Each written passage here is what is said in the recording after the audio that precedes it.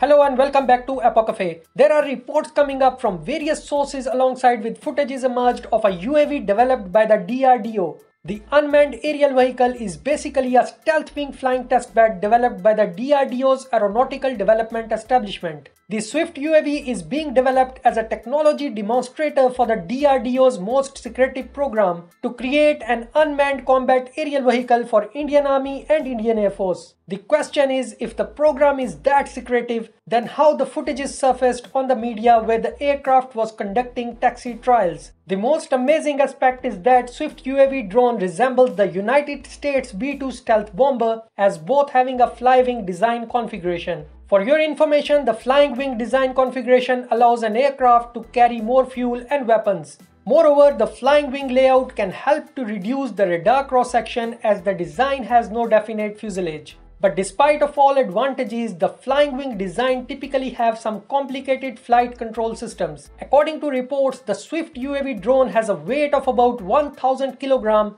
which is equivalent to 1 ton and is powered by a small turbofan Russian engine. The full-scale development of the Swift unmanned combat aerial vehicle is expected to begin next year in 2022. The existence of stealth UAV drone program was first revealed over a decade ago, with the project famous as Autonomous Unmanned Combat Aerial Vehicle and Ghatak as in the latest stage. If we can talk rationally, the DRDO stealth UAV practically could fly by 2025 because the final Swift UAV design is expected to be several times larger than the current prototype. Undoubtedly, a jet-powered stealth UAV drone would provide several advantages over existing fleet of drones.